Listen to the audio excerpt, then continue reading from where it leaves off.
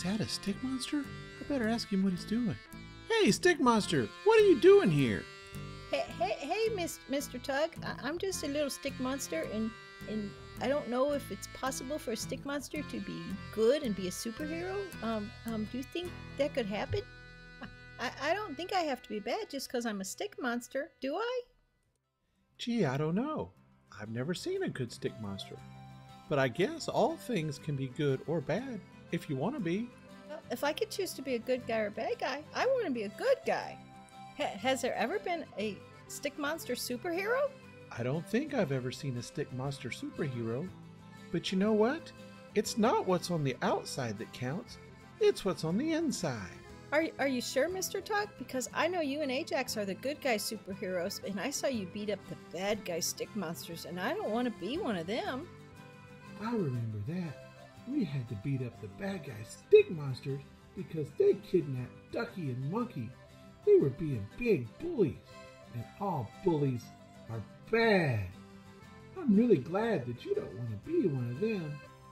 But in the end, we beat up the bullies, and we saved Ducky and Monkey.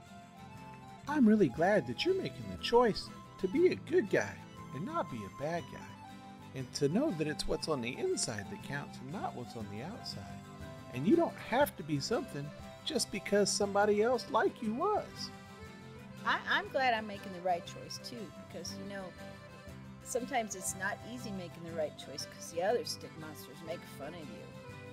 No one should ever make fun of someone else and make them feel bad on purpose. If somebody does that they're an evil bad guy. Part of being a superhero is trying to be better. Better? I can be a better stick monster, so I can be a good example for all the other stick monsters. What other kind of good things do I need to know so I can be a good example and be a good guy? Anyone who wants to can be a good guy. It comes from the inside. And there's also a few things that all good guys have in common. Good guys are kind, they help others, they're smiling and friendly, they like to woof it forward, and they always want to do the right thing. That's really good advice, Mr. Tugg. I'm really glad I had the courage to come and talk to you today, because I want to be a good guy, not a bad guy. Courage is an important thing to have. It takes courage to stand up for what's right. And it takes courage to report something that you see when you know it's wrong. And it takes courage to actually do something instead of turning your back and walking away. Mr. Tugg, can I come by some more and talk to you about being a superhero? Sure. You can stop by any time you want to, and anytime you have a question. Mr. Tugg, do you think I can learn to fly like you? Or do you think maybe I have some other superpower? I think maybe we need to take it one step at a time. You've already had a pretty big day.